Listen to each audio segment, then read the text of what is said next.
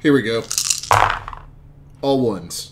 Long ago, in a time beyond mortal comprehension, the people of this world harnessed the powers of magic, which are fueled by life energies given to all beings by the sun.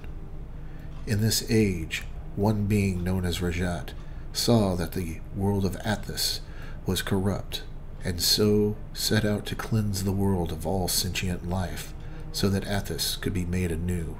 In this pursuit, Rajat promised 15 human champions.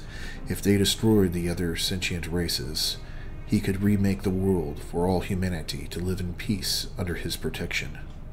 With their loyalty sworn, Rajat began teaching them the ways of magic, so they could wield it as a great weapon to wage a war of genocide on all life of Athos. With this magic, they drained the life from all the world, leaving it a wasteland of devastated horror. As this war raged, the champions grew ever more hungry for power and turned on Rajat, entrapping him in a dimension of nothingness. These champions now use their power to enslave the beings left living in the dying world of Athos, feeding on the life energies of their servants to fuel their arcane magics. So it is that they rule in the wasted land as sorcerer kings, who are worshipped as dark gods in the dying lands of the Dark Sun.